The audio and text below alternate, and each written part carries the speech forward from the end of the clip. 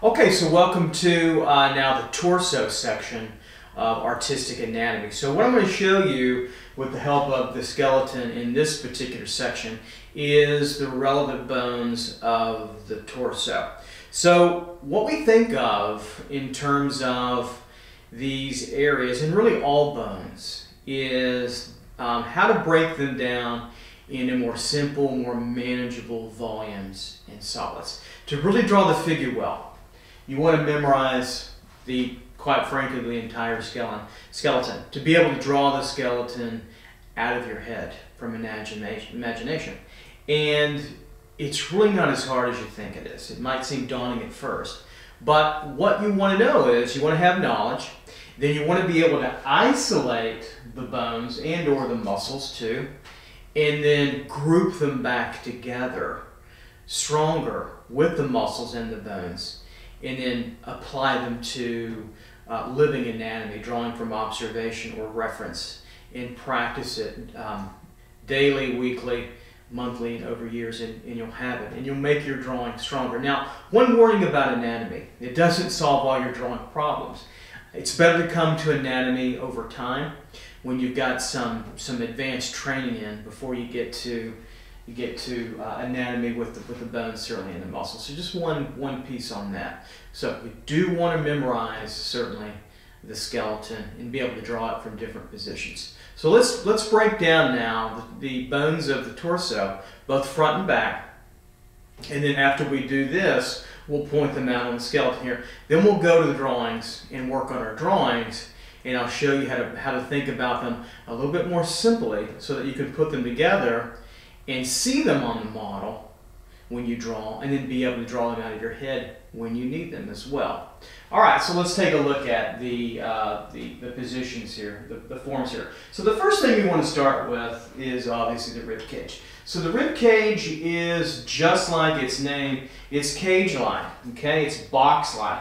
It's an egg form with a box-like kind of feel. And the opening of the neck is actually quite narrow. It's quite small. I'll tip it over in a moment and let you see it a little bit further. But it's actually quite small at the top. And it's a little bit angled, about 15 or 20 degrees downward towards us. So the egg form, roughly, of the rib cage is then mitigated by the sides, which are a little bit more boxy, or a little bit more flatter in its orientation. So we have some points, some things to show you. First thing is the sternum, or the center of the rib cage. And it's really the center of the front of the form all the way down to the end of the pelvis, the pubic bone in through here. So the sternum is made up of the manubrium, which is the top area, which is where the clavicles, these S-curved or S-shaped forms of the upper torso that gets you to the shoulder, are located onto.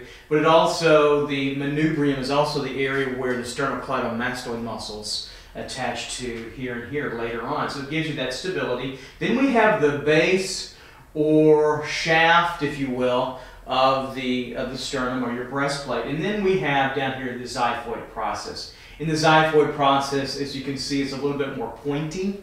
And it gets ossified over time as you get older in adults. Now, the entire rib cage is, for obvious reasons, right, breathable or expandable. And one reason is why the costal cartilage, you can see here the discoloration here. This is cartilage in this area. It's a little softer, and to help with expansion of the diaphragm, sitting in here and opening up and contracting as we breathe. So we have the rib cage, the sternum, the ribs. Now the ribs are costals. They're 24 in total, okay? And we're not going to draw every one when I draw the rib cage. I'll show you a little bit more simpler technique, unless you want to study every single one, which takes a lot of time and a lot of detail and rendering, and that's fine. I've seen other artists do that sort of thing, and I think that's a great study. But we want to be able to memorize this form, all of these forms, and to do that, you've got to think and reduce them down a little bit more simply. So these are the costals of the ribs. You have 12 pair, 24 total, and as we get down to 1, 2, 3, 1, 2, 3, 4, 5, 6, 7. These are the true ribs, okay? Then you have 3 that are false ribs that are not necessarily attached, and then you have 2 that are floating in through here at the bottom. So you have these little floating ribs here at the bottom. So they're false ribs, we call false ribs, and floating ribs down in through here as well. Now what you'll notice too on the rib cage is that they actually obviously attach to the costal cartilage, but they tend to run downward and then back up and around. So you can think of this as an egg form at times, and you can think of this as a cylinder at times running around, and then this boxy side form you can think of here as a little bit flatter and more squeezed as well. So they run slightly downward and then back up, and then they turn. So let's turn the skeleton now a little bit, and so you can see that.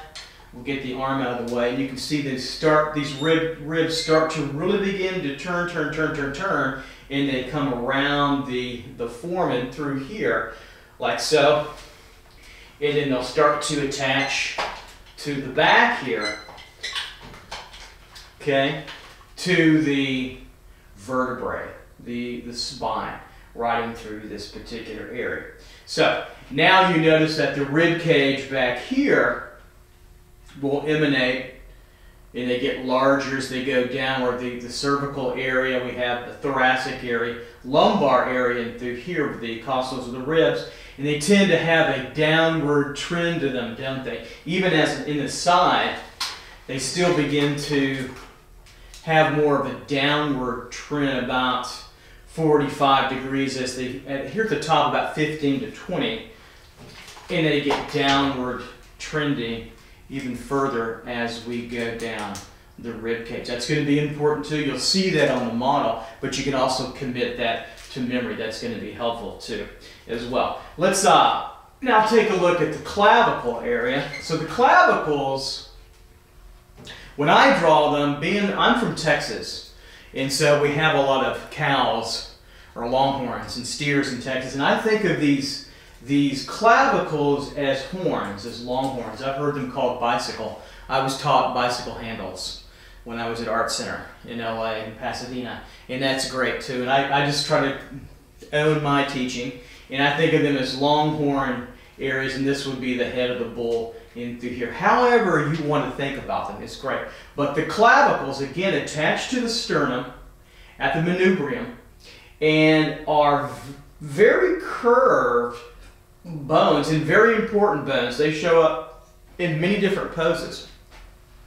Let me show you how S-curved they are. I'm going to tilt our model, our skeleton, forward to you, and hopefully it doesn't fall down, but you can start to see the S shape of those forms right in through here. Look how curved that is. So what we want to understand is that this entire system is not flat. It's very much rounded. Now the pectorals later will make it seem a little flatter, but it's still very round. So we get this wonderful curve that emulates kind of a clamp. You can see the scapula in here. Kind of a clamp system, but curving around the rib cage, curving all the way over, and getting to, later on, we'll talk in a moment about the scapula on both sides. They are also about the width of the head long. There's some nice little measurements that we can utilize here to help us out. So, for instance, the clavicles roughly here are about the same distance as the sternum minus the xiphoid process down here. So the clavicle about the same length, also the width of the head here, if you notice up and through here, okay? Just barely into camera, it's a little slightly out of the camera, but you get the idea here. It's about the width of the head, which is also the clavicle structure, which is also the sternum in through here, minus the xiphoid process, and then down here to about the 10th rib. The 10th rib is important as it shows up quite a bit in your drawings on the figure. So we have the false ribs, the two floating pair in through here, floating and false. And they rarely show up in anatomy. They just get buried by muscle and subcutaneous fat. But the 10th rib is so important. So again, that measurement that you'll see quite often, and I'll show you when we draw, sternum minus the xiphoid process, clavicle, width of the head to the 10th rib can be delineated in many different variations, from really also the width of the head to about the top of the nose to the sternum, from the top of the nose to the sternum, and the sternum length to the 10th rib. It works out really quite nicely. Let's go now to the back of the torso area that we want to learn. Tilt this guy around here a little bit. Pull him back a little bit. Let's talk about now the vertebrae and the scapula. Move these legs out of the way. Okay. So the vertebral column in through here, coming all the way down and ending at the bottom of the coccygeal curve. Sacrum, coccygeal curve. So we have the cervical curve. I'll show you that in a moment. We have the thoracic area. We have the lumbar area, then we have the sacral coccygeal area at the end. These are all bones that are fused together. If we take off the iliac crest of the pelvis in through here, we have the sacrum in through here. So the vertebrae, there's actually 33 of those, counting what's on the sacrum and the coccyx area. They're essentially tiny little stout cylinders, okay, if you think about them. And they have these transverse processes here to the side, and then they have a spinous process that pokes out, like a nose, with the spinous process being a nose, and the transverse process is on the lateral edges of each, left and right, kind of like wings or horns again, almost like an elephant. So if you think of an elephant or an aardvark nose, and you have these transverse processes off of a cylinder, you get the basics of the vertebral column. Very important. So when I teach anatomy and when I draw it, you know, I see all the little bone, the irregularities and little hard calcium ossified areas. Those are wonderful to draw if you want to render for hours and hours. And I advise you to do that. You know, set light on it. This is what this course is not about. It's more about identifying and knowing, and then separating, isolating, and finding out what their fundamental forms are, so you can draw them from any position at any time, and then group them together and draw them from any position.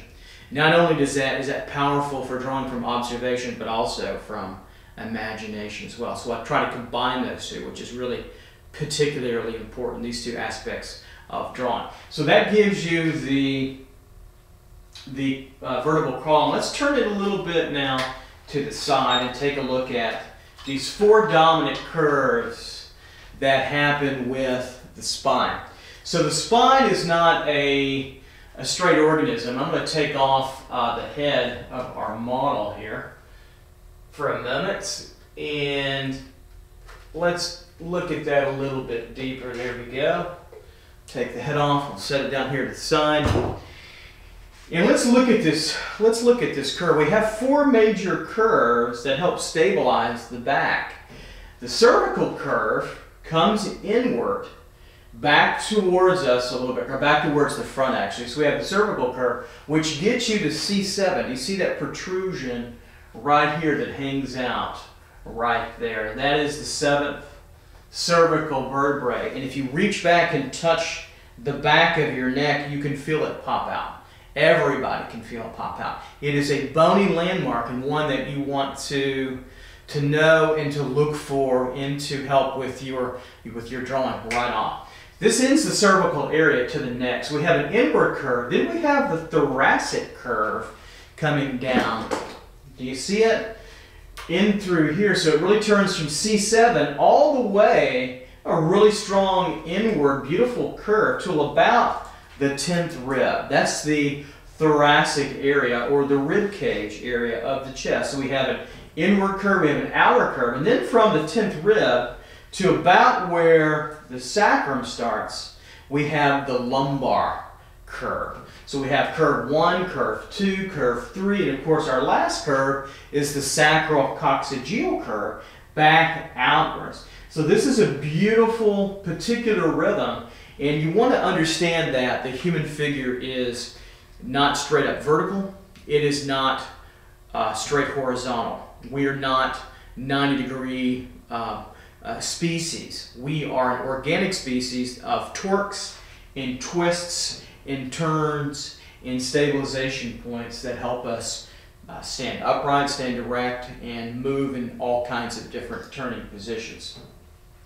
The vertebrae, the cylindrical quality of them, as we move down the curves, those cylinders get larger and larger. Remember, there are 33 of them, especially they top out down here at about 27, 28, maybe 30 roughly, 27, 28, down in the lumbar region of largest. But there is that beautiful cervical curve, thoracic, lumbar, and then the sacral coccygeal curve. Okay, let's go on now to the last bones of the torso, and that is the beautiful shoulder blades or the scapula. You know, the scapula, I believe it's a Latin term, meaning like a shovel. I believe the Romans thought the scapula looked kind of like a hoe or a shovel. From my research shows that, and I could see where that you could dig with that, and you could dig up, you know, earth and plant whatever you needed to do that. The shoulder blades of the scapula, the first thing that you notice about them is what? They're very triangular. You know, for all these bones, what's their simplest form? That's what's important. So they're very triangular in nature. They are not quite 45 degrees, this particular turn here. From the outer edge outward, they're a little bit larger than 45 degrees. So it's not quite a true 45 degree area here. Coming back. Number 2, they really begin to start topping out at C7. Okay, so they stop out at C7, and they really begin to end about halfway down. So 1, 2, 3, 4, 5, 6, 7 here on the costal rib, so 7th rib. But what you notice is, again, if you did measurement, you measured here, it is about the width of the sternum too as well down. Isn't that nice? So it fits pretty nicely in that kind of measuring device and through here. So the scapula end about halfway down the rib cage. Triangular. They float on top. They are not touching bone. There's muscle in between there. Quite a few muscles in between there, especially the serratus anterior, and we'll talk about them in the muscle section. So they float on top. Parts you want to be familiar with. The acromion process of the spine of the scapula here really shows up in much of what we see and observe on the model. These particular points show up quite a bit. And remember this, the acromion process comes all the way over, and I like to think of it, it kisses the clavicle, just because it rhymes. But they do touch, get close to touching. Now there's cartilage in between, and there's other material, subcutaneous fat, ligaments, but they come around and they curve. I'll show you the top in a moment. So the clavicle and the acromion process make a little curvature rhythm in through here for the top. Okay, they touch. That's important. Now, on the front side, let's go back to the front here. We have 2 areas that are going to become important for muscle attachments later on. And this is the carotid process here that comes from the back curls on over. This little point nub right in through here, which is very important. And then the glenoid cavity slightly underneath it, which is where it's hollowed out, this little cavity, which helps to fit the ball of the humerus, obviously right on top of it. So let's review that again. We have the acromion process, curving from the back, curving around, kissing the clavicle, and then it curves over to the sternum, right? Carotid process here, which is second, and then the glenoid cavity, which sits right underneath that. You want to commit that to some memory in drawing. That will help. But again, the glenoid cavity will help control, and basically it's ball socket joint the humerus.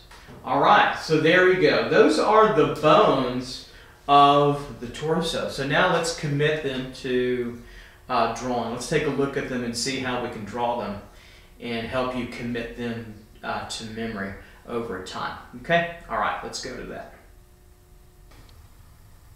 All right, so now let's tackle this problem of the torso, both the front and back, in drawing. So let's think about ways in which we can look at this anatomy bone-wise and simplify it some so we can draw it over and over again and memorize it. So I'll start out over here and we'll just continue now our studies. And let's start to think about the rib cage. So we've got this opening of the rib cage, right? And it's very narrow in through here. So the first thing we want to think about, let me actually bring this down, or I can bring the camera angle up. I've got to get that in there. It wouldn't be good. There we go. A little bit more maybe. How about that? That's it. Okay. So we've got this opening here of the top of the rib cage. And as we bring this down, we're going to feel the sternum now about right in through here. So we've got this measurement we talked about. That's not the xiphoid process. Then we're going to be feeling this idea coming across here now, same kind of distance here to get us down to the 10th rib, right in through here. So this same distance. Now, with the rib cage, it's an egg form, but it's also a box. And artists make this mistake a little bit, that it's a little bit narrower, and then it kind of flattens out a little bit all the way down. It's wider for sure as we come down the bulk of it. Then it starts to curve back in through, as you see, right in through here, and then up, and simplifying this over to where the base of the sternum is, here and here, right?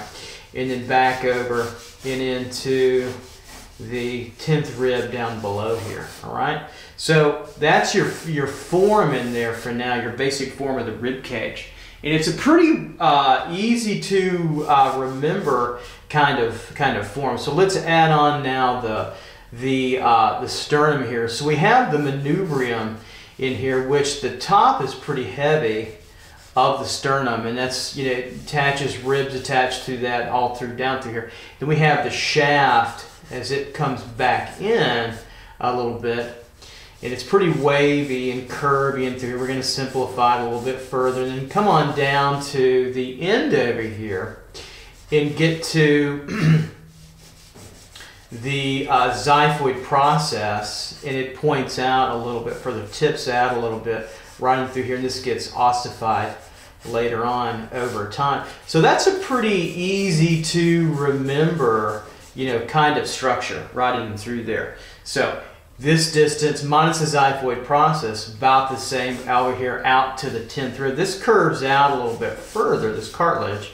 right? Then comes over, comes on down, curves out a little bit, comes over, comes on down, and we can kind of isolate the costal cartilage in this kind of region like this. This is a little bit flatter, but the whole thing is still fairly much on a curve. I think that's important to obviously memorize. I wouldn't draw it if I didn't think so. So that's important to get that around in through here. So let's look at it from some different positions too as well, and then we'll come back and we'll put on the clavicle a little bit too. Notice now I'm not drawing every costal rib.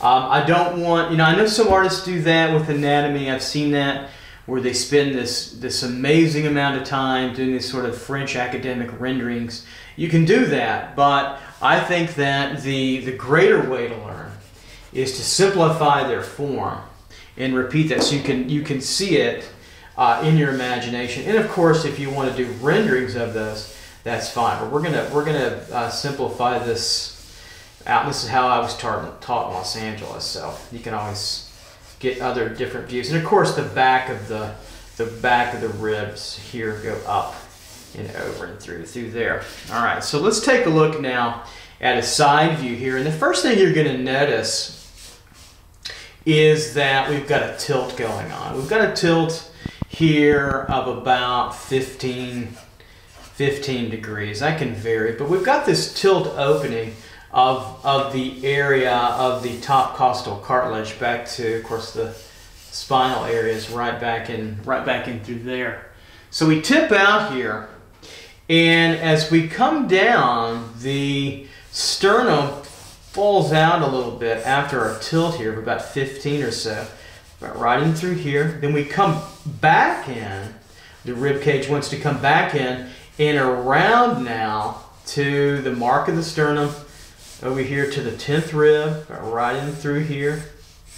Okay, we have that, and then we're going to curve back in through here, that thoracic curve we talked about first, right? Cervical curve here, back this way. Okay, the neck comes out like this, right? We have our cylinder, and then we have that beautiful thoracic curve, and it's going to end then about at that 10th rib. So we're at 10 here, right? We're at 10, and we're at 10 there.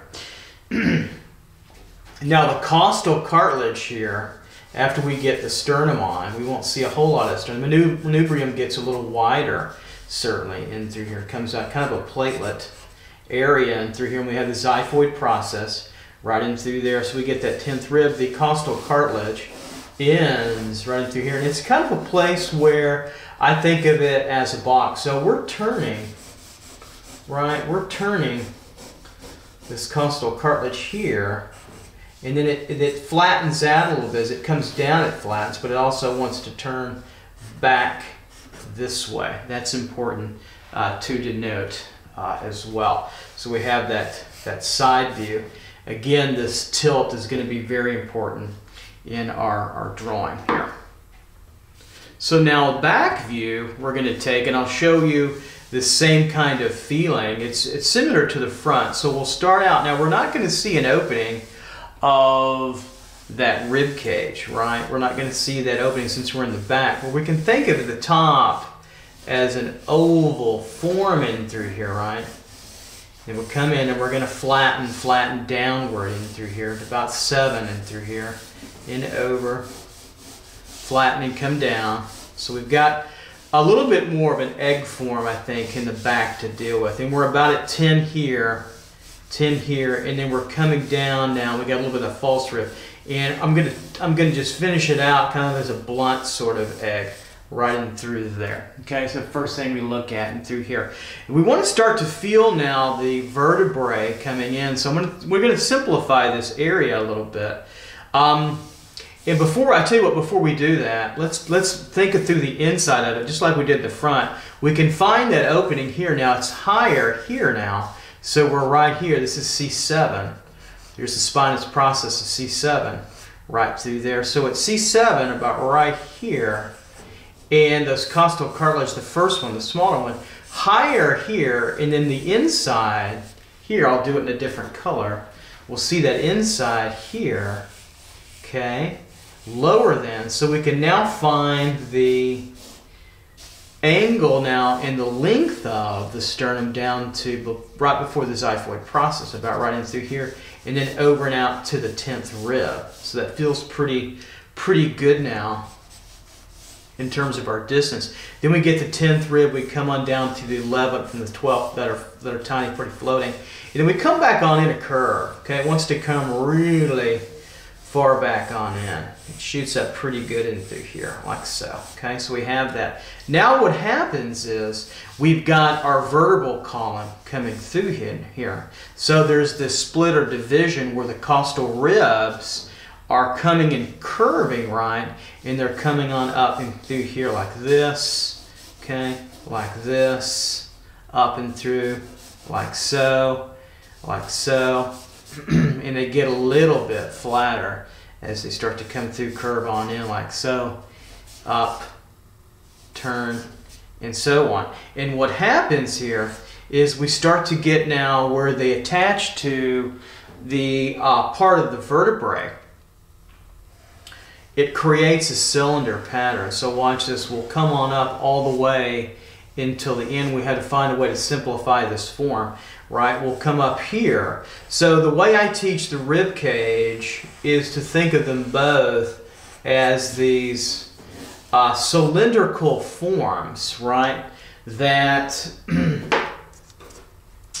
have this curved idea. It's really shown nicely in the rib cage. So they curve here, okay? Then they tend to come under and curve underneath here, okay? In the spinal area where the vertebral column is. Of course, the spinal processes, this is C7 here, right? Then we have 8, 9, 10, 11, 12, and so on. You keep on coming down all the way down. Again, is we can simplify this into a nice column in through here. So I'll just end this down as a column in through this area. And of course we have the crests of the pelvis, iliac crest here, about at the end of the 10th, roughly, maybe the 7th, a little bit wider here, and they're curving here and here. That's important to see. And of course the sacrum, it's kind of triangular processes of the of the bone itself, here and here down, and then of course coccygeal right in through there to keep it pretty simple and out. And we see that angle coming out. So these curve underneath in the spinal processes here, or the vertebral column, and then outward again through the costal ribs coming out in through here. And so they turn outward again like so. So you get that particular turning. I think it's really, really important to begin to show that. And then they start to turn down and up and over. So we get this action, right? We get the under action of the ribs here, and then we get the action back over again. So if we have to simplify, this position even further, we would say, okay, this is like this. This is a cylinder here, right? We have a cylinder here, and then we have another cylinder next to it, not quite touching.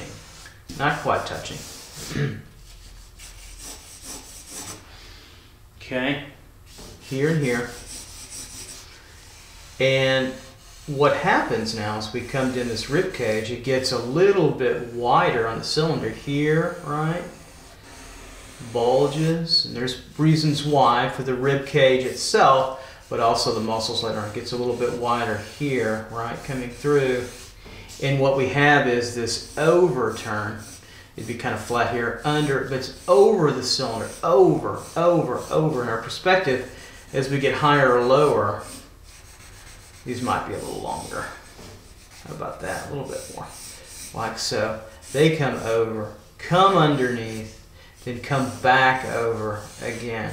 Right, and of course then they want to go around that area. So that's important to see that. And of course there's a lot of shadow at times that will gather in here. Okay, right in through there. We can put a little shadow on the sides of these.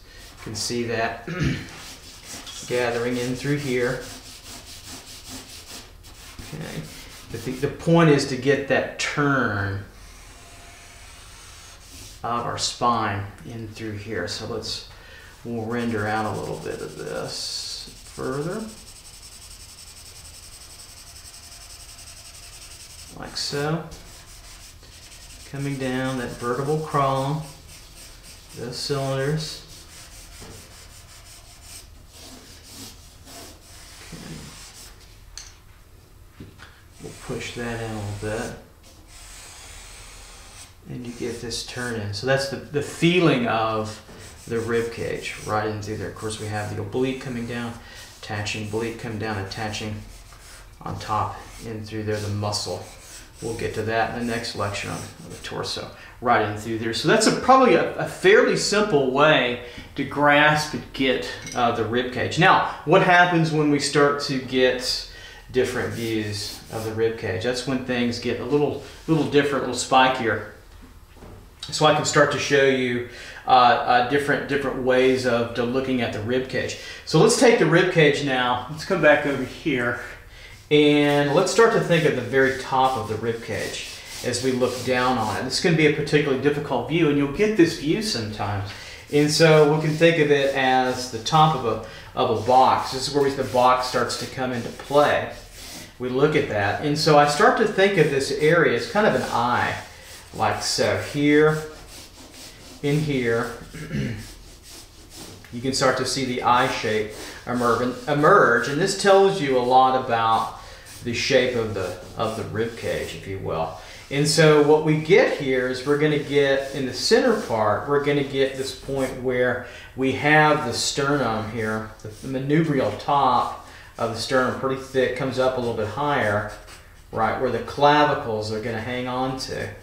Okay, and then we get this bulge here of the body. We don't really see the xiphoid process in this point. Okay, then we're going to get these top costal ribs here to about right in through here, and then of course those are the ribs in through. We're going to get the entire rib cage feeling in through here, right? So we get this feeling coming over here. Okay, so we get that. The back here, you're going to find that we have now the vertebrae, okay, over through here attached. Right, whoops, broke a pencil, of course.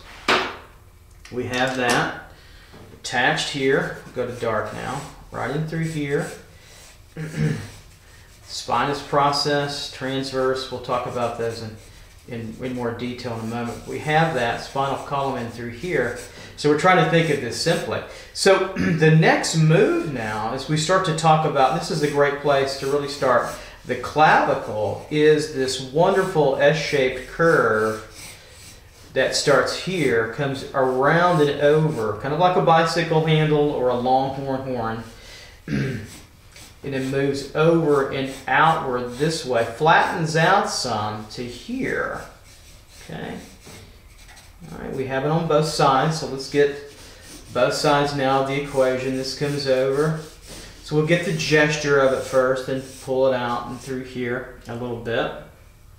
And they're raised up. That's going to be important. So we have this coming up and over now, attached right to the manubrium. They kind of fit nicely together. They come up. The shape is here. And so we have this S curve going one direction, right? So it goes, you know, up and this way, and then it shoots and turns and kind of flattens out this way. But it's not a flat bone, and we can't draw it straight. It curves. It wants to feel this rib cage curve here, okay? And work with it as it comes around. Okay, this attaches back to the spine and through here. This is the opening of the neck in through here on the top of the cylinder. You see that. Okay. And then we curve here, then it curves back towards the front of the body a little bit. So we have that in through here. Okay. So we have those clavicles put on.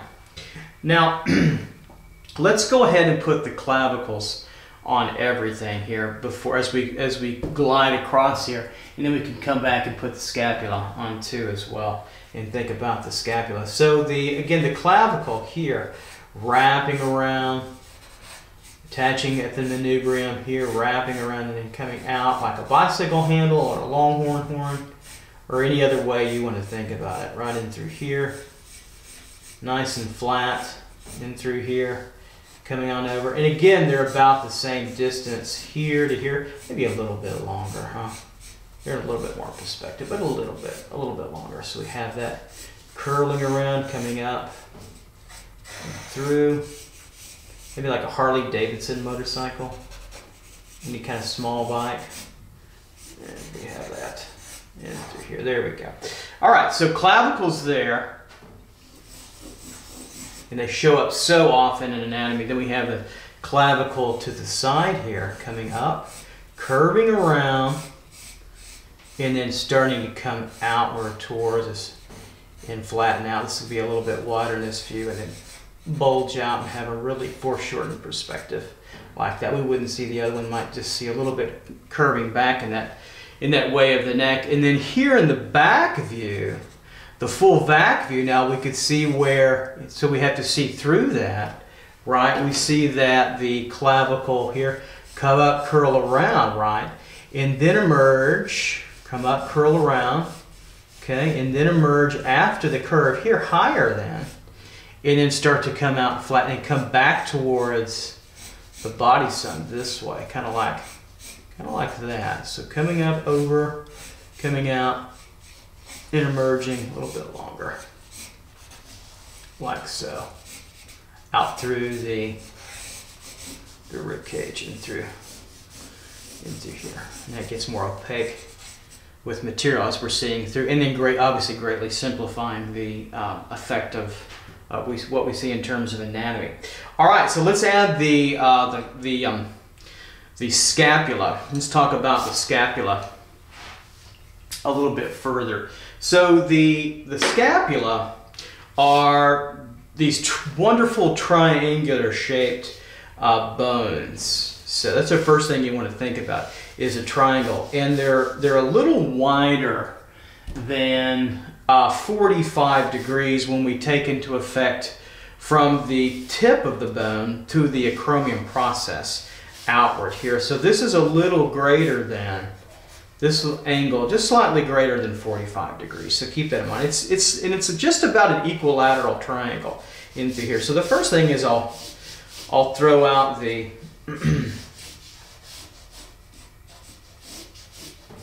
scapula here. We'll look at it this way from the back, looking at it. And the first thing you want to realize is you've got the spine of the scapula, or we call the acromion process, which comes out through here, divots over, okay? You've got this. Divots over in through here, has a little back to it where muscles attach, the trapezius being one of them, which is a major one in through here. Comes open over to the acromion process, which is a pretty big area, and this acromion process curls around and comes back on the other side. We'd see a little bit more of it on the other side, and it actually, what I call, is kisses the clavicle. So the clavicle is here. This ending part here actually touches the acromion process right in through here. Then it wants to curl around and come back down to the manubrium. Do there. So they'll actually touch roughly right in through there. Now the next area we have, it's harder to see in this viewpoint. I'll show you in a front view, but the back view is what you'll normally get mostly. Is you'll get the carotid process, which is where tendons and muscles will attach to that are important in the front part of the torso. You'll get a little, you'll start to see it here, but it turns and comes around, and it's a little like a finger, like a crooked finger, points right at you.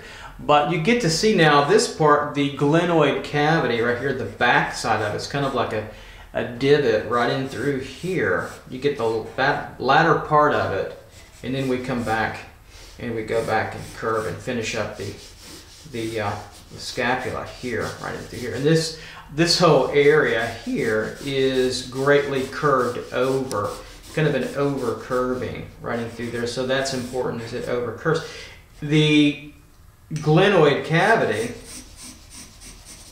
right in through here is the ball and socket area of the scapula to the humerus. So we have the ball of that humerus here, right in through here, sockets out, right in through here. It gets a little flatter on this side. There's a little protrusion there, kind of a ball in through here. And then we can go ahead and come on down with it. So very triangular in its orientation. So the scapula really is a workhorse. There's a lot going on with it. It's a very important bone for surface anatomy that we see quite a bit with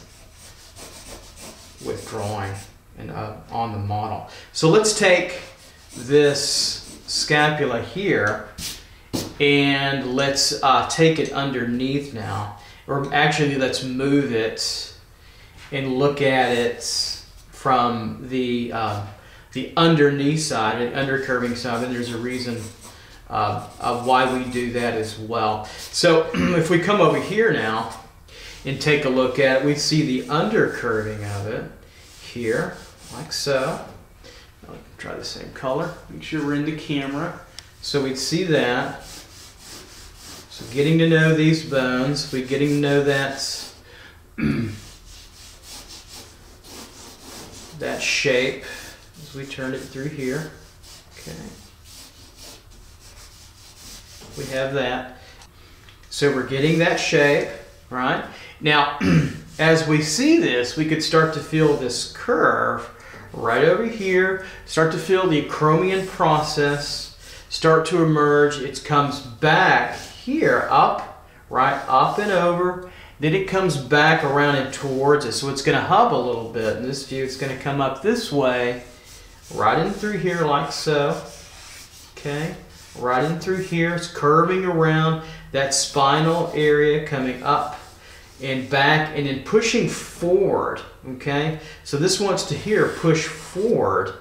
And this is where we're showing it coming at us now a little bit further. And so what happens, the clavicle is right here. They touch, they kiss. It kisses the clavicle. It makes that very bony protrusion on the shoulder that we see. So we get this area, it's a little flatter of the clavicle. It's going to be doing this and then curving back over, okay, to the manubrium or the sternum and through here, and then curving around that rib cage right over and through here. It may not sit that low, but it's pretty close. Right in through here. So there's the head of the sternum, sternal head, and we get that as it pushes over in through there, coming over, kissing that, like I said, kissing the clavicle with the acromion process. This gets a little underturned in through here. Okay. Then we have the carotid process. It's kind of coming up underneath it. And it's a little finger bone that goes the opposite direction a little bit, turns over through here, comes over and begins to poke itself out this way. So it's kind of a C curve in through here. This is a little complex shape. Right in through here, it pops itself out here. Just the finger part of it, right in through there. Bulgy cylinder, right, coming outward. You see that coming back over, and it's attached to the glenoid cavity. Okay, so they're all attached, but the glenoid cavity is then directly below it, and it's kind of a teardropped shape cylinder right in through here. Okay, underneath that, a little wider here, a little wider kind of ridge, and it's the socket part of the ball to the humerus. Okay, so we have that coming around and over. We see that, there it is, and it's a little thicker. This gets a little bit underturned right through here, okay, and shaved. I'll go ahead and fill the rest of this in over here, the back part of the scapula, okay, right in through here. Now this is, we would be looking through the rib cage right here, okay. On top of this would be ribs, would be pectorals, subcutaneous fat if there is any, I hope there's not too much close to the heart, but that would cover this up. But right in through here, this particular area is going to show up on the model quite often. Okay, so this is a bulgy curve. This actually can overlap, and this comes underneath a little bit, so it's important. That turn over here with the clavicle right in through here, that's important to see that as it turns through right in through there. Okay, so turning through, acromion process, kissing the clavicle, turning over, the carotid process right in through here, and then the glenoid cavity right in through here, which is that ball and socket that we want for our shoulder, for our humerus, and then the rest of it here. Now, what's important about the scapula now is that this is underturned. This is overturned on the back side, okay, on our back proper. This is underturned, and the reason why, there's muscles that will be attaching here called the serratus anterior, saw-like muscles that come around and grab the rib cage. I'll show you that in the muscle section. They'll grab the rib cage kind of on the sides, and they'll be dominant and very athletic or thinner models, but you'll see it pop up, and they won't be the ribs. Sometimes artists think that they're the ribs, but they're not, so we have to be careful. We have to be careful about that. Okay, so we have that. And then, of course, the ball and socket part of the humerus is here. Fits in there nicely. It won't fit right next to it. It'll have cartilage and material in there. But there's the ball right in through there. Then it gets this little flat head and through here, and then we're on our way kind of down the shoulder, right in through there. And of course, the bones are tube-like cylinders, etc., and so on. Okay, so let's put on now the rest of the scapula over here in the simpler view. So the scapula now would float on top. So we're looking down now here on a triangle. How do you do that? Well, this is why you have to think of it simply.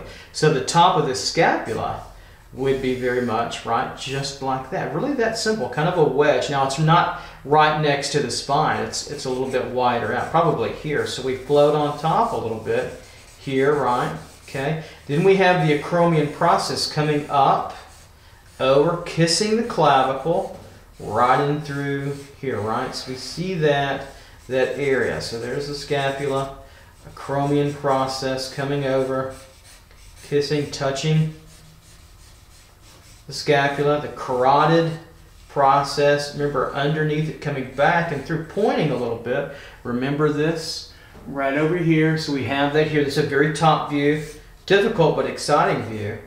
Right in through here, okay. Glenoid cavity underneath it. Probably would just see it not open certainly like this, but more just along the line, probably pushed in and overlapped by the carotid process a little bit, but like this to there, okay? And then that ball joint would fit nice around it. And if the arm was maybe raised, well, yeah, maybe raised a little bit. Then we have a little flattening over here, then raised. I'll just do it slightly raised, like so. And we'll just end that for now. And that process there. So of course, and then we have all the ribs coming around, right? Coming around to the front, to the back here. So we get that feeling, this attaching there. And let's get the other side now of the scapula. So again, floating here, floating on top, that triangular wedge, right? Coming around here, triangular, getting wider. And we're looking straight down on it, okay? It's important to denote. So we see that. Then we see the acromion process, the spine of it, take off, come up and raise, right? So we're right here, looking down on it. Let me shade this a little bit. All right, so we're looking down on it.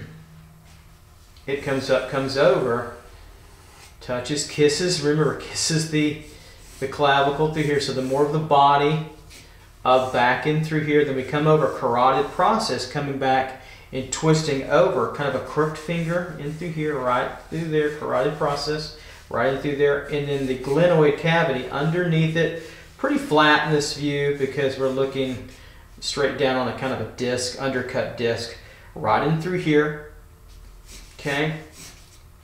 And then we have the ball of the humerus roughly right in through here. And then we'll just leave that as we're looking straight down. We might see just a little bit of the front of it down. We might see something like kind of that for now. There we go. All right. And so this whole area without muscle right in through here is called the pit of the neck. So we have trapezius muscle coming down off in through here. I'm not going to get into that later on, but of course we have the sternum in through here. So getting in this view, you might see a little bit of that coming through right over here, coming over the scapula, right in through there, coming down. So the triangle, right, would be here if we were drawing it in between, about halfway down and up and around, right? We see that, okay? Drawing it underneath. The acromion process coming over to kiss the clavicle, the carotid process coming over about right in through the finger, coming over, and then the glenoid cavity underneath it, right in through here. We curve in and over. See, it's not so bad when you get it underneath there. And then, of course, the humerus will ball out. Spherical part of the humerus right in through here, a little flatter on the lateral edge, and then out and down as we see that. So, again, you know, we could go into greater, not structural detail, but finite detail. I'm not here to sit and render for 30 hours one bone. You will get bored.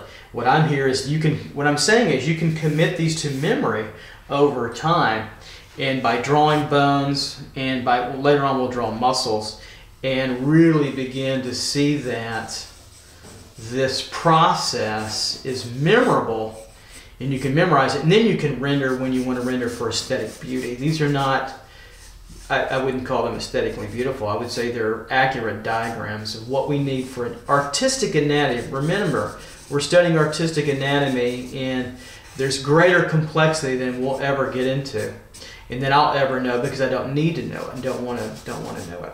And that in terms of what I need to get an accurate model rendered and drawn. Okay, I think that's important. So what I want to do now, the next step here, is to apply this knowledge, to apply all our torso bones, right? The clavicle, the rib cage, the sternum, which is part of the rib cage, and the scapulae, into now a few more diagrammatic positions. But we're only in a front, back, side, and top. Let's move around in perspective and see how that gets more difficult, but how we can manage that by drawing the box of the rib cage, knowing that it's sort of a box in 3D, and how we can put these together a little bit further. One thing I do want to show you further that I haven't yet, that I need to, is to get it on the cervical curve of the spine. And I want to just show you up here, make sure we're in the camera, is that we have the cervical part of the spine here, right? This curve, we have this beautiful curve this way, thoracic curve, lumbar curve, and then back to the sacral coccygeal. Look at those four beautiful movements. 1, 2, 3, 4. Commit that to memory. 1, 2, 3, 4. Remember, we're at C7 here, C7. We're at the 10th rib here, and then we're at the start of the sacrum here. So we'll talk more about this beautiful curve from the side that shows you we're not just right, we're not just straight up, and not just lateral. I think that's going to be truly important as well to understanding, you know, more of the complexities of what we're doing with the model. You know, all this is meant to be edifying and clarifying. Not easy, certainly it's not easy, but it's clarifying in terms of how you can go about getting richer and deeper with figure drawing. Okay, all right, so let's go on to the next little part here. All right, let's quickly talk about the curve and the form and the look of the spine. I want to go in a little bit more detail. So the first thing I want to show you are the 4 curves here. So we have curve 1, curve 2, curve 3, and lastly curve 4. So we have 1, right, 2, 3, and we have curve number 4. So curve number 1 is cervical. So from the cervical vertebrae number 1 to here to C7, right in through here. Okay, so we have this little guy here with a nice strong spinous process, really strong protrusion there. That really will bump out the neck running through there. That will give us this beautiful kind of neck curve in through there, especially in the back. So you're going to feel that. And then you're going to have the thoracic curve right in through here. Okay, so thoracic curve up until about the 10th rib, from what I see. My research here, 10th rib. And then we're going to start to change that thoracic curve curve here to lumbar, about the 10th rib, back over to stabilize, to get you back through to where the sacrum starts. About right in through here, okay? So we have the cervical curve, C, we have the thoracic curve, TH, and we have the lumbar curve, LUMB, and then right about here at the start of the sacrum, we have the sacral or coccygeal curve right in through here. Kind of comes back in through here. And we have that nice curve. So curve number 1, curve number 2, curve number 3, and beautiful curve number 4. So we're not straight up and down. Rather, we're very much stabilized by this stabilizing kind of curve. And so you see if we have a straight line here, let's get a ruler. And you see if we made a straight line, how different. Look at the difference of that. That's pretty amazing. Right in through there. And so look at all that curvature that goes on right in through there. And we see there's a lot of stabilizing. There's some touching points of that lumbar right in through here at the 10th rib where we get to the lumbar, and then right in through here about where the cervical curve ends to C7, right in through there where they almost kind of touch. That's pretty important to see. Pretty amazing too as well. So there you go with the feeling of the spine. The next thing I want to kind of show you is that it's three-dimensional. So the whole thing feels like, is like, and wants to be a tube. And the longer we get, so we got our curve right here, okay, and sacral, it wants to stay a tube all the way through. So the spinal column goes through the vertebrae, and it's very much a cylinder, a cylindrical kind of tube. And as we go down the curvature, get a little bit wider with those cylinders until we wind up way on down here, right? So we're at the thoracic curve in through here, curving, right, curving. And there's 33 of these. That's a lot. There's 33 of them. I'm not going to have you count them all out. I'm not going to draw every one. Because the idea is to get the form, what the form is doing, what the form is feeling, right? So we're getting this turning, this kind of tube movement. Then we get into here to lumbar, and they start to get pretty big in the 20s, right in through here, and they're turning, and the angle of their turn starts to get pushed as well, downward even further. So these are pretty serious now bones, and of course they have, I'm going to draw a few out for you and do more details. So we get down in through here, and then they end over here, right in through here, and then they take off into the sacral plane and through here, right? So the kind of this structure that comes down and comes over like that, under curving and underneath, like so. Simplified, but like so. And so look at how tube-like, cylindrical all these are. So you put the curve together, the four curves, the cervical, the thoracic, the lumbar, this could be closed actually, the lumbar, and then the coccygeal sacral, and what you get is a very, very elegant little tube going. And of course I broke my pencil again, so that's what I do. So you get that idea. So play off that in your drawings. Boom, right to that, to that. The whole human figure, the bones, the muscles, are doing this constantly. In and out, one side to the other. Remember, this is artistic anatomy. This is not medical anatomy. I wouldn't make it as a doctor right now. This would not be doctor approved, but for artists, it's artist approved. And it's for drawing. And that's why we need movement. So right now we're connecting movement, remember, and movement and rhythm. There we go. So again, cervical, number 1, right? C7, where it changes, right in there, that spinous process is coming out.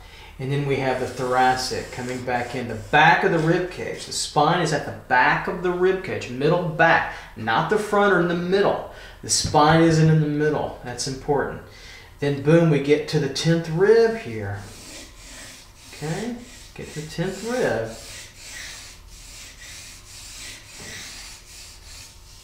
Okay, coming in over. We get to 10 there. And then we change again. So cervical, thoracic, number 3, lumbar, and then the last one after sacrum. Boom, we get that curve. Number 4, we get that sacral or coccygeal, both curve. Pretty important stuff. Nice, beautiful rhythm and movement. Now let's come over here and let's take a look at the vertebrae, because there's things you want to know about it. It's worth the time to draw a simplified vertebrae, and if you want to render the hell out of one in your own time, go for it. But I'm going to give you a simpler approach so you can remember it and put it together. The first thing you want to remember, it's at the back of the spine. Number 1. That's most important. It's not in the middle. It's not in the front, which I know you know that for sure. Everybody will know that. But students have a tendency to start to put it in the middle, or they make the rib cage go way out here. Well, now it ends right there. That's important to denote. 10th rib roughly to the xiphoid process, right into here to the sternum itself, over to the end and through there. Of course, this would be actually out in front, so, and then we would attach around in through there. So let me sharpen up this pencil, and then we'll draw a few of these cylinders type structures. So the vertebrae is a cylinder. It's a stubby kind of cylinder too as well. It's pretty stout. And of course, as you go down the spine, they get more and more stout and wider. In between them all is cartilage material, discs, right, to protect them. If you slip a disc or those spine touch each other, the nerves will be just absolutely mind-numbingly painful. So let's draw a few in different positions. So we're going to start out with their basic form. We're going to draw them pretty big here. Make sure I'm in camera. I did it. I can't believe I started in camera. Here we'll draw. So here's a basic form of what they look like, all of them, in different parts. So we're going to draw one here. It's kind of like a spool, isn't it? So we're going to draw another one here. Okay.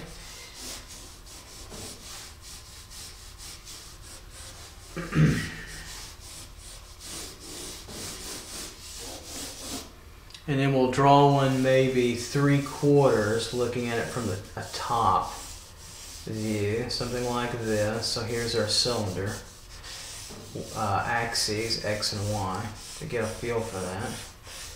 Back to the spool, the cylindrical part of it, and this will curve out even further. Okay, kind of like that. These kind of cut in like this and they ridge out a little bit, I've noticed when they do that. And then we'll draw one from maybe, let's see, in camera, can I get in camera? Yeah, right in through here. Yeah, barely, make sure I get in camera. There we go, right out here, barely down there. All right, so we may move this up, or I'll start a different sheet. Let's see how that goes. Okay, so we have that basic tube now. So what happens here is we've got this structure inside of it, inside the spool is where the spinal column goes, okay? All the way through, roughly 33 of them. And the doctor will tell you more about that. I don't have to know that. That's just where they're protected in that spool, okay? So that's our form, the cylinder. Then what we want to know after that is you've got these processes that go on them in the back. So they're located on the back part, and it's important because they're on the back here, like so. As they start pointing down, they can show up on the model. That's why that's important, okay? So what they are, the spinous process comes out and they protrude outward. This is the front back here, and then this area here is the back. I'm just going to write that out here. I'll probably have to draw that. But we'll come through here a little bit, and they tend to ridge downward for the most part. Some pop up in the lumbar, here and here, okay? And they tend to come downwards a little bit, kind of like an elephant trunk or an aardvark. Like so. This is the ridge of it, and they have a little thickness on both sides here as they come up and over like this, okay? And over like that. So we did a little shading here for now. Let me go dark. Go to the dark. And try not to break. There we go. So they have that going on. Right. Kind of flat and curved in through here. So both these sides are, they've got little movement coming back to them, okay? Now, the next part is, so you've got, this is the spinous process. So the SP, it really shows up, spinous process, SP, really shows up on the model at times, especially if they're thinner. We'll have models that will see that on. Okay, and they tend to look like ears a little further. They come out like this, they pop out, and they come out a little bit here like so. They tend to emerge, pop out, and then trend slightly backwards. So they've kind of got like a head to it, like a popcorn head, but a tube mostly, kind of like this, like so. So let me darken that in too as well. And these are called the transverse process on either side, the transverse processes here. So I'll put TP here for transverse process. Okay, this is very cylindrical, coming across, very cylindrical here, up, really over, like so.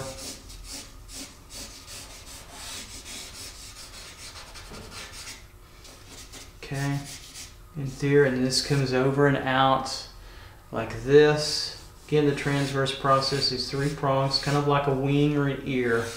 And this is kind of like a nose or a snout in this way, in this direction. Spinal column in through here. So it's pretty small coming through. There's quite a bit of material and bone. Your ribs attach, your back ribs will attach underneath these, about right in through here. This area, I forget what it's called, it doesn't really matter to me. If you want to look it up, that's great. But they'll attach in through here, so that'll be the rib in through there. So transverse process, but you'll see these bumps, and they're primarily, I want you, this is the reason why we're drawing the transverse ones too, but they're primarily the spinous processes that pop out. Mostly through here. So this flattens out a little bit right here. This comes down towards us a little bit. You have all that goodness coming up and through and underneath here. So that's kind of a sort of a top looking view from the very back area.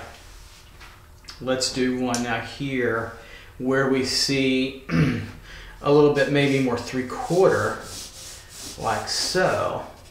So we have the area here coming through. This would be here, this would be the front. The spinous process would be here.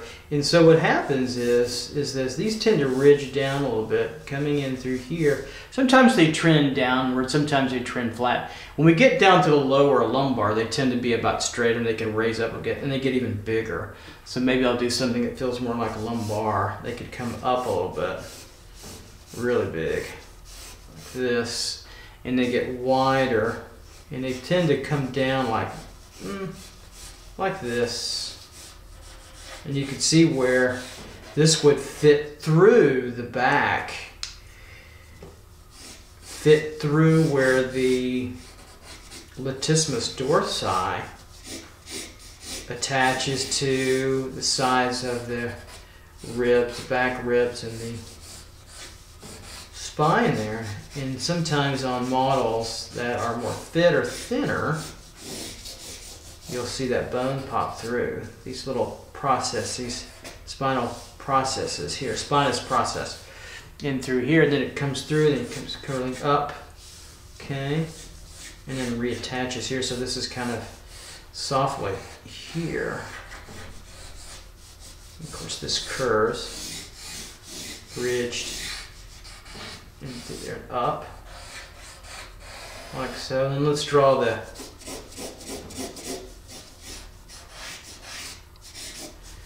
ears a little bit. The transverse process is what I call the ears. Be careful with that. But they kind of tend to come out through here and around, and then they want to come out and over this way and back towards us, like so. So we have that. Kind of like that in a simplified way.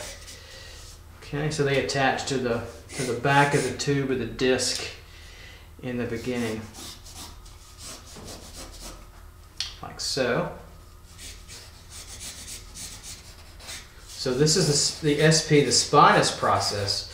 This is the transverse process. Okay, so have that. And then the other side of it can come around the tube, feel that 2-point perspective, right? Feeling that over.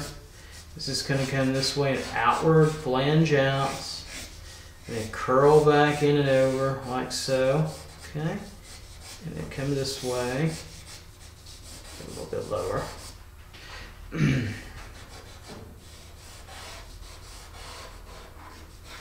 we have the transverse process. We might see the top here.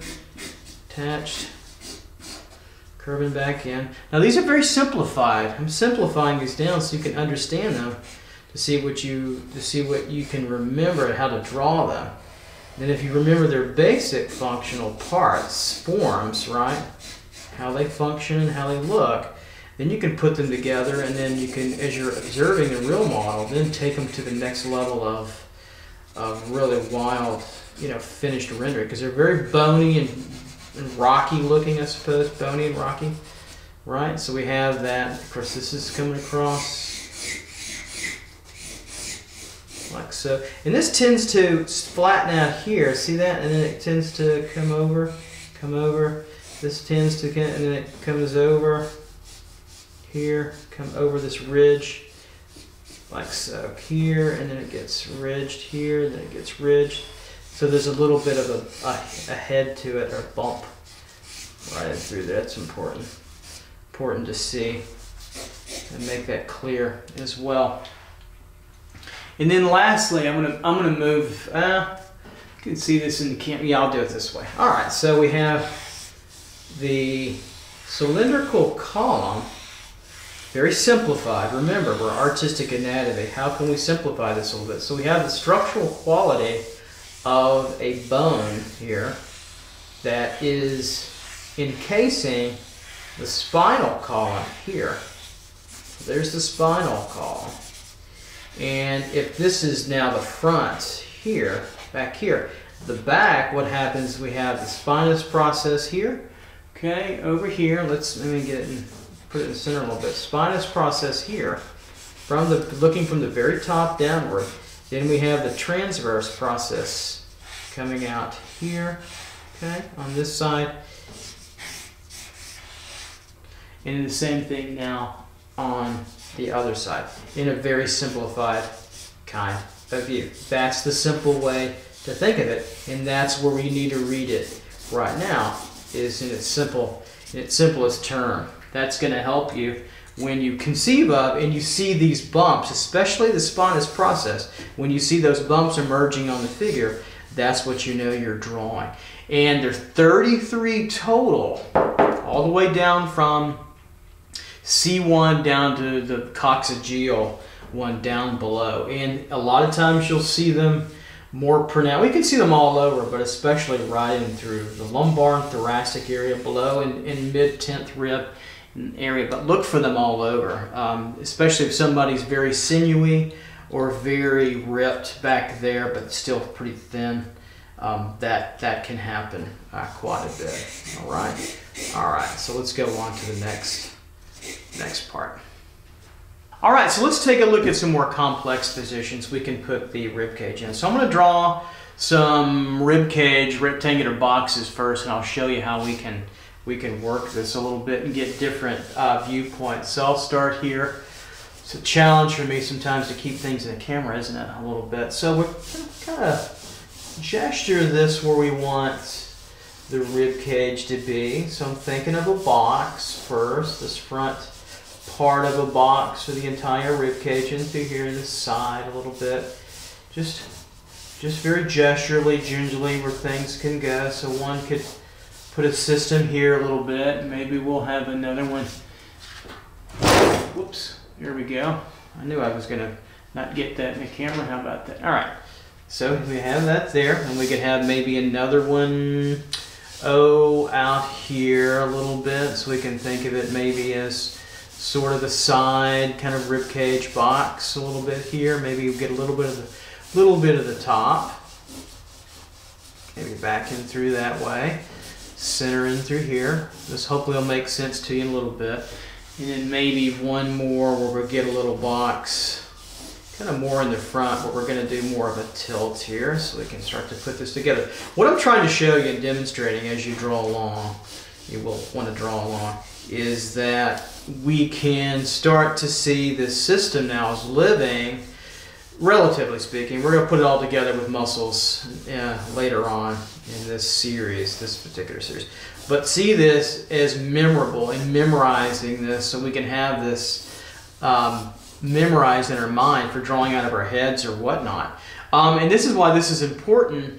You can render bones all day with light and make them look photoreal. That's great. I think you should do that if that's what you want. But what will carry you further is memorization, so we have to simplify. So the first thing we've done is we've simplified the box. Now we're going to look at this rib cage and start to pull some relevant anatomy out of it. So the first thing I see as we're looking at it, we may see the top of the manubrium here. So we'll come down and say, okay, that's about half where we want, and then we'll come down, that will be the 10th rib right in through there. So what we're not going to see is the opening of the rib cage. We're going to curve around here, right? You can see my box is bigger, but I can always reshape my drawing. I don't have to be beholden to my box. This is going to be opening up the costal cartilage of the rib cage in through here. We'll come down, open this up and over. So we've got that measurement going, our xiphoid process, right? In through here, sternal base to the manubrium up. And of course we will end right in through there. We might see, we'll definitely see some of the clavicle in through here, turning in through here as well. Now what we have this rounded part of our rib cage, 10th rib here, right? So we fill this 10th rib in through here. And I tend to make my rib cages pretty barrel chested, so sometimes they can be flatter. That's all right for now. I think that's fine. Out through here, right? Coming over. These are quick, relatively quick studies. Okay, you see how you can start to commit this to memory. Now this is underneath this cavity here, right? So this bowls underneath, right in through here. These come up. The spine is coming back, the thoracic curve, right? It's coming back through here, thoracic curve. in through here and out and be over. Okay, right in through there. Lumbar curve. So thoracic, actually a little bit more underneath. We get the lumbar through here, like so. And then we would just feel this tube now in through here, right? We feel that tube coming up and through and back and over. Okay. I'm going to blur that out so we can see through. Okay, and then of course this cavity would be open. As we see through a little bit. And now we have the costal cartilage here in our drawing, right? We feel that coming through here. This would kind of flatten out a little bit as we feel this structure in through here. Okay. Now we can put the clavicles on through here. So we have clavicle up, so longhorn, bicycle handle, curving around that rib cage and coming over, and starting to flattening straight right in through here a little bit, up, in curving, right, curving over and back this way, kind of get this disappear, and then the overlapping curving one starts to straighten out about right in through here. So we have that clavicle into our rib cage coming out, flattening a little bit further down through. This tends to ridge here when we see it, the bottom part of the costal cartilage. It has a little bit of ridge. We might see some of that just in our diagram in through here. Make those a little darker in through there. Then we might see a little bit of the scapula over through here, the carotid process, right in through the scapula, maybe coming over the acromion process, kissing the clavicle, right in through there, right? Carotid process, glenoid cavity, okay, right in through there, correct. So the triangle of our scapula would be, we could do it in a different color, it could be here, right? Well, maybe a brown, okay. See how this is memorable? We're turning this rib cage around over and through here, about halfway down and through there, right? So there's your clavicle coming through there. And then of course the humerus, the ball, roughly in through here and then maybe out. We'll do this just kind of coming out and through here, roughly. Need a little bit harder charcoal pencil. Or softer. Let's see if I can find something softer over here. Medium, that might get it. Sorry about that. There we go. A little bit easier to push. A little bit, of course, those turn in through there. So now we've got situation here, vertebral area coming over. There we go, like so. Okay. Like so. Okay. So now we have our first rib cage there memorized, so in different boxes. So let's try another one here. So we have this one here. We could say, okay, maybe the head is here. This could be C7, which is going to drive this rib cage, this oval form here first. So we're going to see a strong back view, but neck here, right? So neck coming over and through here. So the neck over here in this one, we have a little bit of a space left, would come over here like so. You might see something like that. If the head was raised, it could be pushed back too as well. So we have this over, so we're getting that rib cage, back feel, side of it, boxy feel where this turns over, turns back, turns over, turns back, right? Like so. In through here. Now, we can feel its center right through here. So we're coming through its center, right through here, okay? So we'd feel the split of that spine.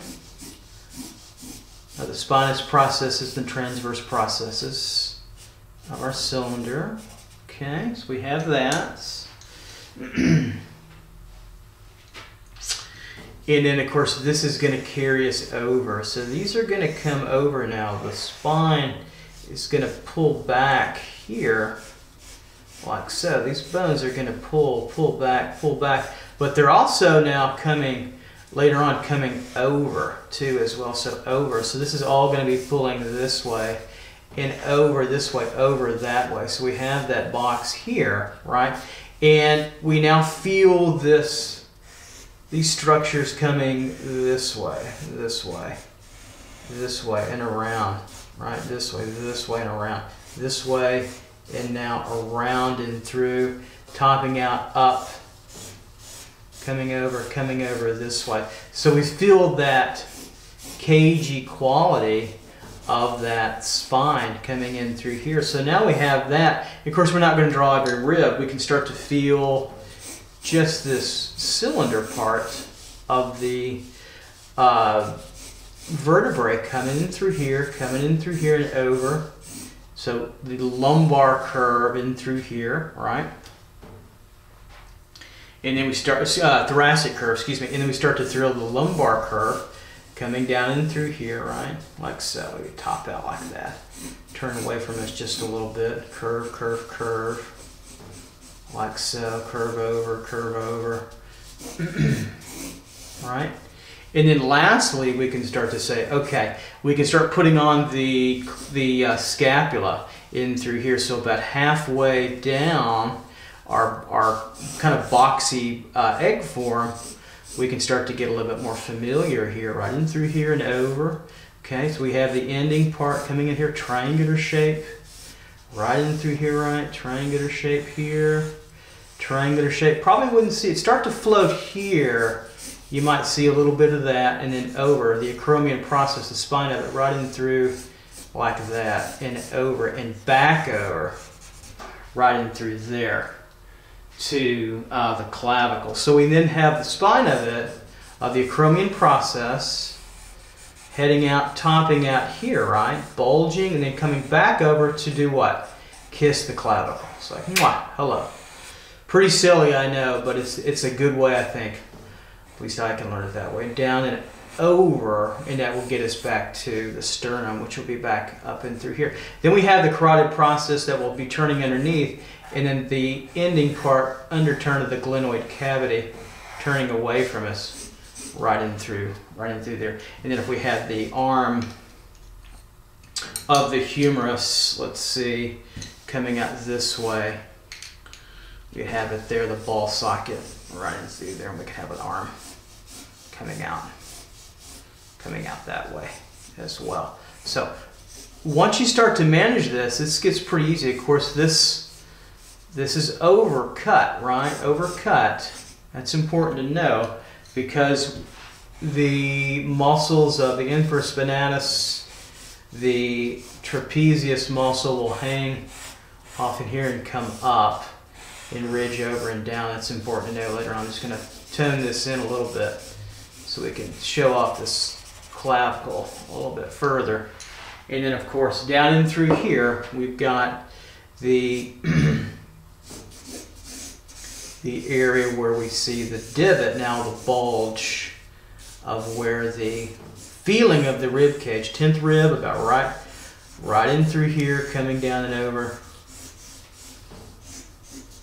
Okay, right in through there. Right in through here, feeling, you'll feel that against the skin. It might look something like this. Whoops. Coming over through.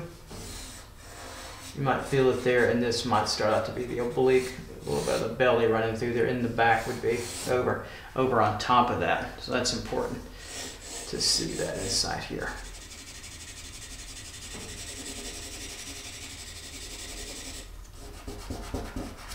Okay, let's go on to the next one here. So we'll say that the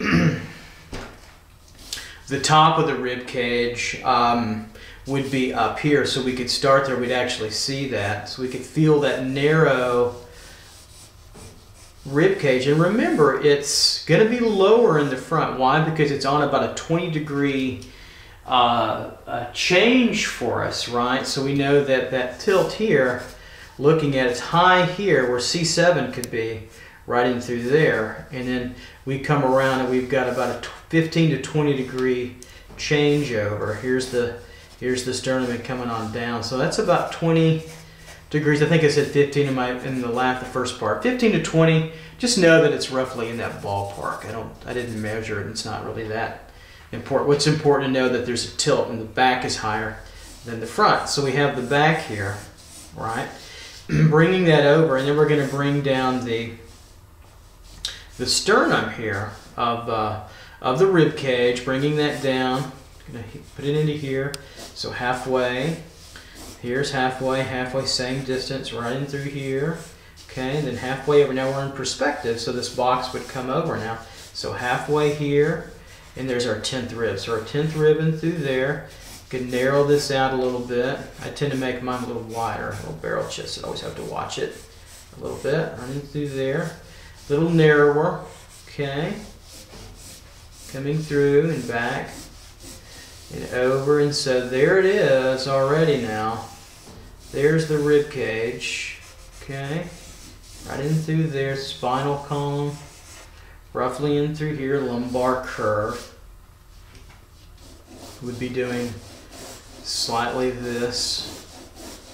Right in through here to get to the thoracic curve. I keep saying lumbar. Thoracic curve. Right. It's curving. Right in through here to get over to the lumbar curve. This will bell over. So this is the 10th rib, and the back of the rib cage. Just want to feel that. We don't want to draw that. So you can see where we don't want to draw those ribs because we're going to put lots of material on top of it. The intercostal cartilage, or costal cartilage, right here. Okay.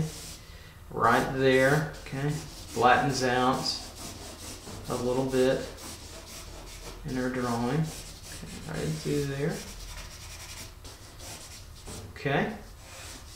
Flatter, flatter. Then we can put on the sternum in through here. If I can get through without breaking the pencils. Manubrium, right? Manubrium here. First rib. So coming down a little flatter, larger bit. Then the base gets narrower. So we narrow down. Tends to come in, and they have little phalanges where each area of the ribs are attached to. But for the most part, it's just the base. Gets a little wider here. And then we're at the xiphoid process that comes down. Of course, we have it over here. We see that. Render around it so we can see it. There we go. Xiphoid process. So remember, these are from just our imagination. We want to be able to do that if we can. Start to memorize these areas. So we have that. All right, and then we have our xiphoid process. Then we can start to say, all right, this might be a little flatter if we wanted to come up in through here, but I'll still buy that. Clavicles coming over, and we'll say, all right, now, nice strong S curve coming back, really feeling the rib part, this curve part for just a little bit, and then S curve out, and then boom, here we are coming over. Horn shape or bicycle shape, there's our one clavicle through here. Right, so we'll put this hollow where the neck is, or we can come out with the neck like so. This will get larger and wider. Okay, there's our neck there, like so. Okay.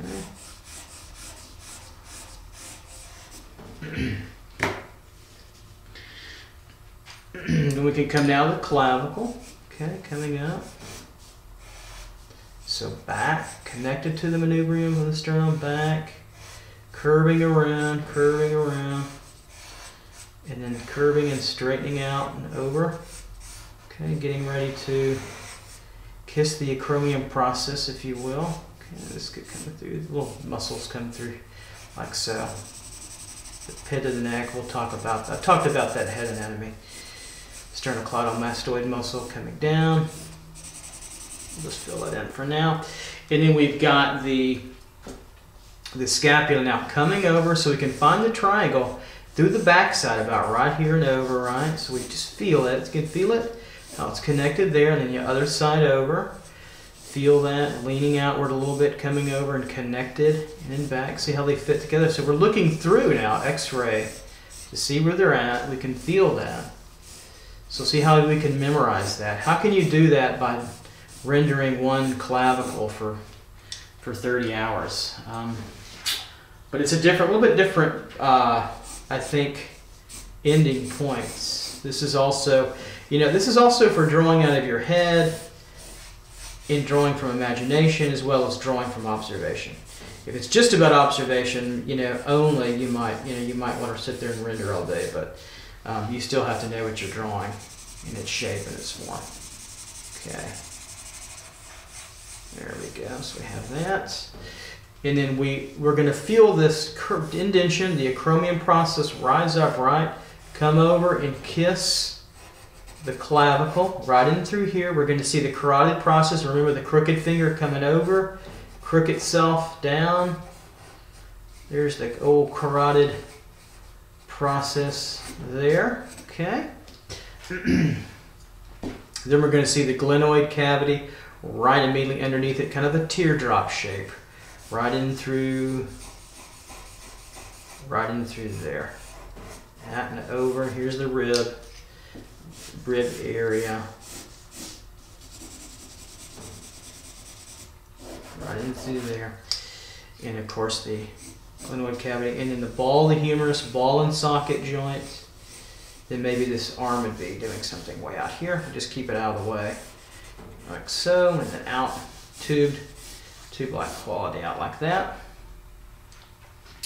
And then the same thing over here now, we start to see the scapula emerge, acromion process coming up and over, coming down around and kissing, touching the clavicle right in through there. See how that works out nicely? The crooked finger of the carotid process about right in through here, crooking over, okay?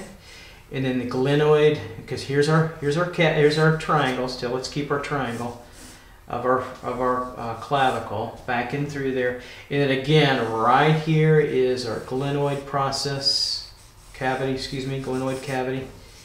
Ball the humerus here. And then we can put our arm maybe out here, a little downward. We're on our way that way. All right, I think we got space to do maybe one more nice one over here. Let's do one more and work on that too as well. So we've got,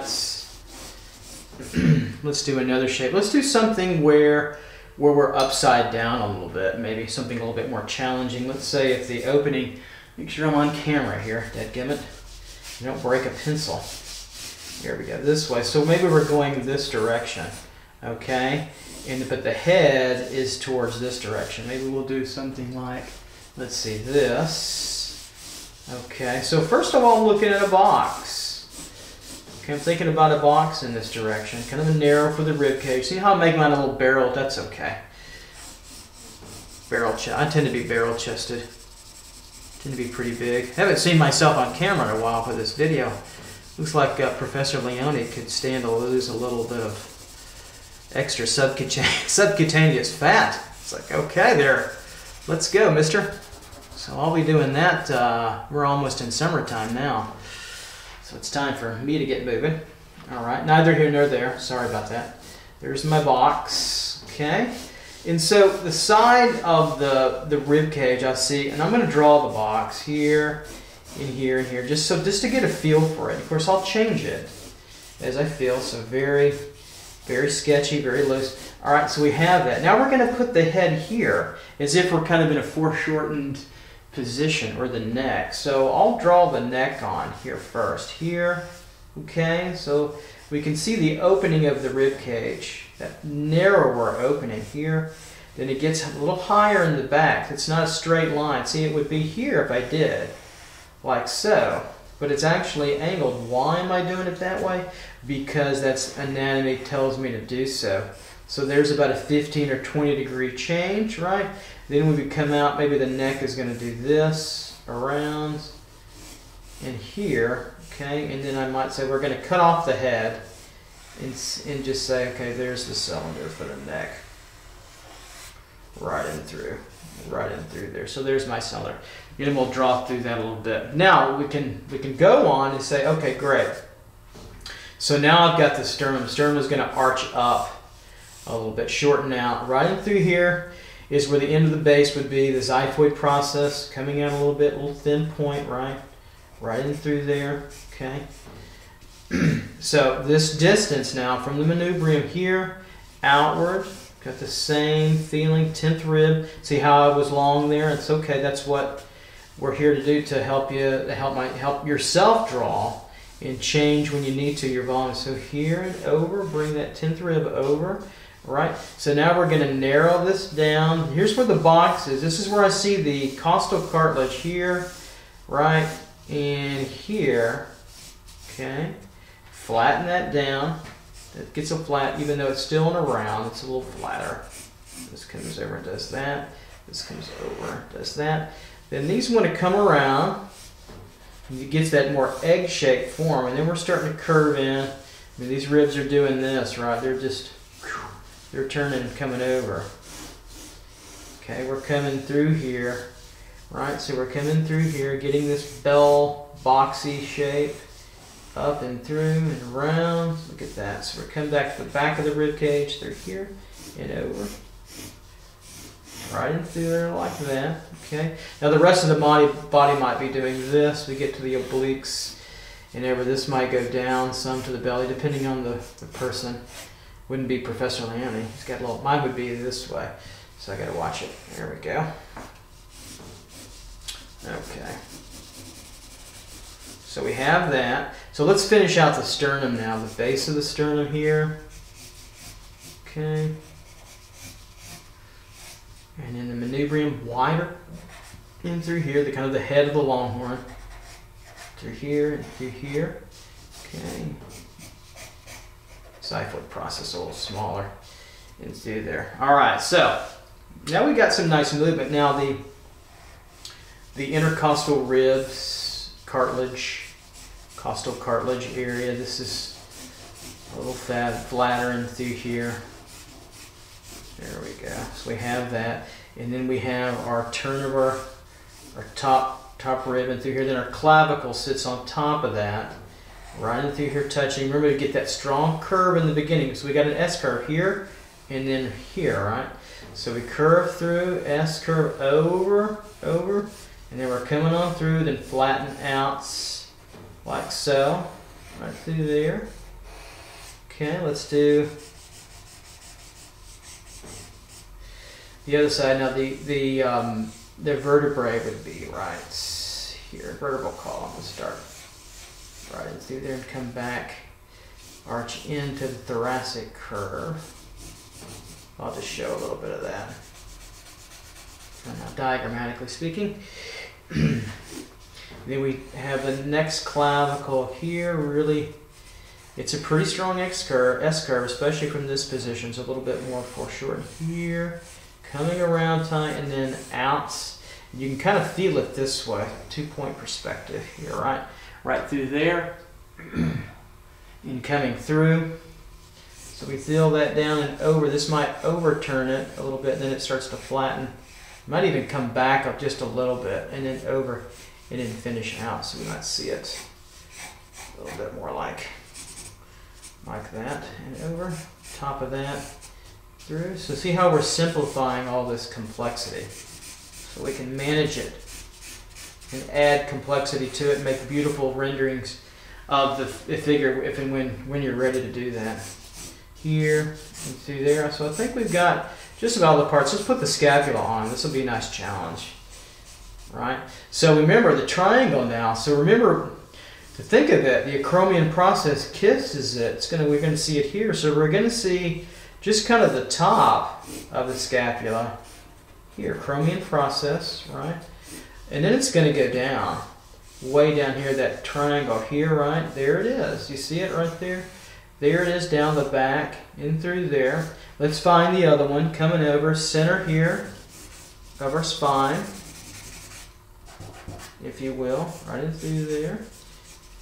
A little bit of distance. We can start from the acromion process, kissing the clavicle here, coming over, and then down. Okay, right in through here. And a little bit wider than 45. Coming over. Bring this over to here. I'll put a dot there, and then there's the back part of our cleft. So see how you can put all this on when we know that. How can you do that if you're just rendering all the time? You won't memorize it, you know. So I advise you to do this first before you go into those really beautiful anatomical renderings. Otherwise, I think you're going to defeat yourself. I'm pretty pretty positive with my experience. I've seen, you know, beautiful, the Russian kind of academy that I've seen out there that does that kind of thing. They show you all the parts of it, and it's all beautifully rendered. It's all slick and all, but I don't know that they can do this as fast as those of us that learned a more constructive method, which is a Renaissance method, by the way. It's like you're paying homage to Michelangelo, Raphael, Leonardo. All them guys, right? Them dudes. So we got the chromium process here. That's all you're really going to see back here. And then you're going to see, remember the crooked finger, the carotid process will pop in right in through here. We'll see the top part of it here. Okay, like so. Remember the glenoid cavity? So it's kind of a pear shape. Here's the top of the pear. It's going to get overlapped a little bit. There it is, probably right there. Okay. The back, there it is, the back of it. And then we put our humerus on. So I'm thinking upside down, right? And from the top. So there's our ball for our humerus, and then we'll kind of just put it maybe out this way. There's our gesture. And then we'll just leave it like that for now, right in through here. So the trick is to take these and see if you can do it later on. Do it from any position. I could go on all day, but I'll put you to sleep. So carotid process, a crooked finger, right? Coming back over and in. Running through here, okay? Pointing through. Glenoid cavity, top, we'd be overlapped a little bit, right in through here. There's where your humerus sits. Right in through there, that top little flatter over through here, and then maybe down and over, and we kind of just see it maybe just disappear a little bit over the body of that, in through there. There we go. And so pit of the neck, a little further here. Let's recapture the just the general cylindrical quality of our neck here, of our figure. And then we can go a little darker in these spots to show you this cavity later on.